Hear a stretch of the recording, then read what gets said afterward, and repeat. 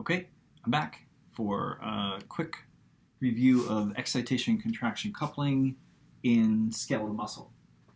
I'm going to start with a blow-up of our neuromuscular junction and show you what happens from there. Here we've got our T-tubule, got a somatic motor neuron, comes down the synapses with that muscle fiber. Remember, somatic motor neuron synapses with multiple skeletal muscle fibers. I'm showing you part of that skeletal muscle fiber cell, same thing. And the combination of the motor neuron plus all of the fibers it innervates is a motor unit. So this would be part of a motor unit because it's only showing one of the innervated cells. So I can show a branch, actually, if you'd like, of another one that would go off to another muscle cell in another region. Okay, so when we get an action potential here, we get neurotransmitter, which is acetylcholine released at the synapse. We have ligand-gated sodium channels, so we would get sodium influx, which generates an EPSP, right? It's excitatory because it's a depolarization. Now, we just generated a local change in membrane potential, and so that's going to lead to electrotonic current, just like it did in neurons. And so we would get electrotonic current outward from there. It would depolarize the adjacent membrane, and the sarcolemma, the membrane of a muscle cell, has voltage-gated channels, sodium and potassium, right? So we're going to get an action potential. Now we have an action potential in the sarcolemmal membrane, and it travels along the surface of the muscle cell, depolarizing at every spot along that cell. Now we don't really worry about depolarization out here, but depolarization at the T-tubule is a big deal because that's where we have our adjacent sarcoplasmic reticulum, SR. And the sarcoplasmic reticulum is a storage depot for the calcium ion, right? So very high concentration, very low concentration. Outside the cell, also a very high concentration, right? But we don't need to worry about that because that's not moving. What we're going to do is release this calcium upon stimulation with an action potential in the skeletal muscle fiber. And so we have a voltage sensor. And again, you don't need to know the terms here, but that's the dihydropyridine receptor. That's the voltage sensor in the T-tubules. It is linked to the color here is linked to the channel in the SR membrane, which is the ryanodine receptor. Again, don't need to know that terminology. But when that depolarizes the T-tubule, when the action potential depolarizes the T-tubule, we get a linkage there between the voltage sensor to the channel, and our calcium will escape. Some of our calcium will escape. And so now intracellular calcium levels will increase. That calcium is the trigger for the generation of tension between our thick and thin filaments. And so down here we have our thick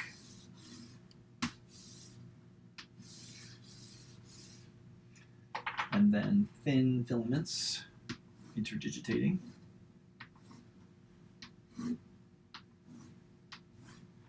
We have the Z line, which anchors the thin filaments. The thin filaments would go off in this direction as well, right? That's the Z line.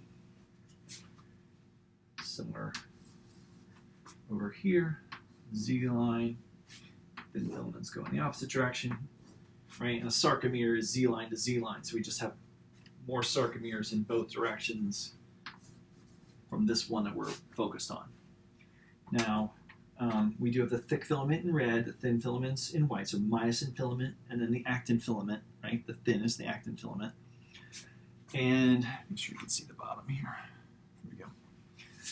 And our thick filament has myosin heads on it. Now, normally those myosin heads are not, when the muscle is not stimulated, are not attached to the thin filament, not pulling on the thin filament. Right? So they're just sort of sitting there. A couple more here. Right? Oh, and by the way, our thick filaments are stabilized by proteins of the M line. Right? An M line in the middle of the sarcomere, Z lines at the ends. And then, of course, we want to point out our zone of overlap, right, where the abbreviate here, OL, overlap, right, where the thick and thin filaments overlap. And we point that out because that's the region in which we generate tension. That's the reason we generate tension, because that's where the cross bridges, the connection between the myosin heads and the thin filament can occur. Now again, they don't occur until calcium is released. Calcium is important because, and I can add a protein sitting on top of our thin filament here in one picture, in one of our thin filaments, that would be the tropomyosin.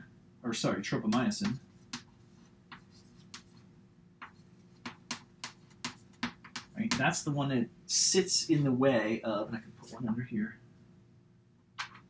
in blue. Right, it sits between the thin filament and the myosin head, so it inhibits the cross bridges from forming. Now, when there's no calcium being released in here, that's where it sits. It sits in the way, and we can't form cross bridges, and our muscle is uncontracted. When we get the action potential, and we get the stimulus, and we get the calcium release, the calcium is going to bind to a molecule called troponin. It sits on top of the tropomyosin.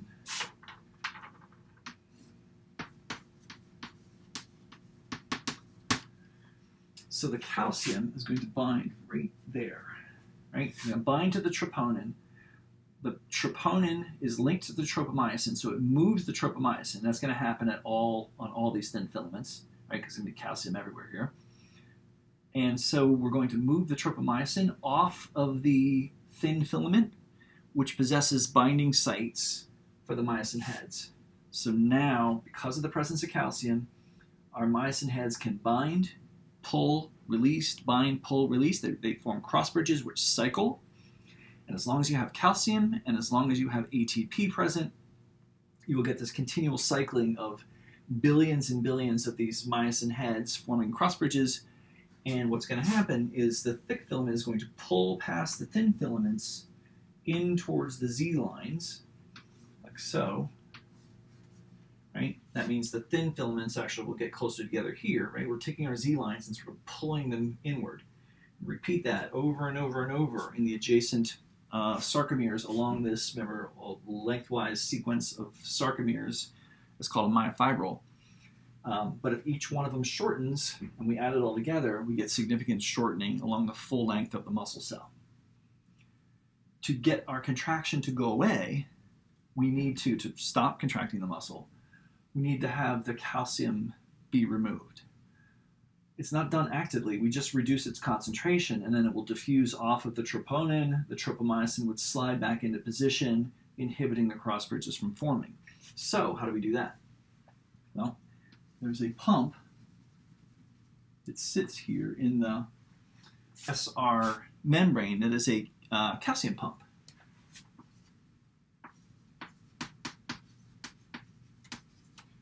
It's actually called the Circa pump, sarcoplasmic / endoplasmic calcium pump. And it continuously pumps calcium in. So it's overwhelmed. The pump is overwhelmed a little bit by release. Calcium levels rise. But as soon as we stop releasing this, as soon as our action potential stop, we'll stop releasing calcium, and then the pump starts to win. The calcium levels will fall. It'll diffuse off of the troponin. The tropomyosin slides back in position on top of the G-actin binding sites for myosin, and then our myosin heads can't attach and pull anymore, and tension will go away. And so what we just talked about there, I'll put a little tiny graph in the middle here, is a stimulus right there, which is the arrival of our action potential, and then the action potential generated in the sarcolemmal membrane of the muscle cell. And then we get development of tension, right? We can say tension or force, same thing. This is time on our x-axis, and we would get our twitch where we develop tension. Then the action potential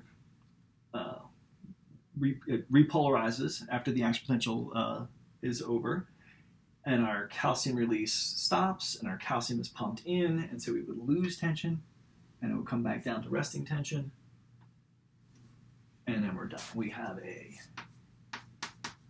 twitch.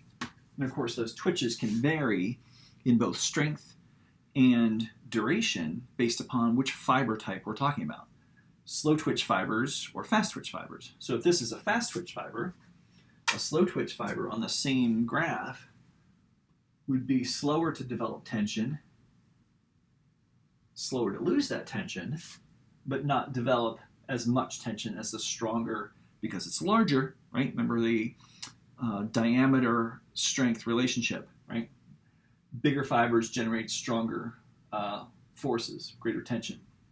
Smaller fibers, the type 1 slow twitch in yellow here, are weaker and slower. And again, we'll come back to how that relates to differences in power generation as well. Remember, power is the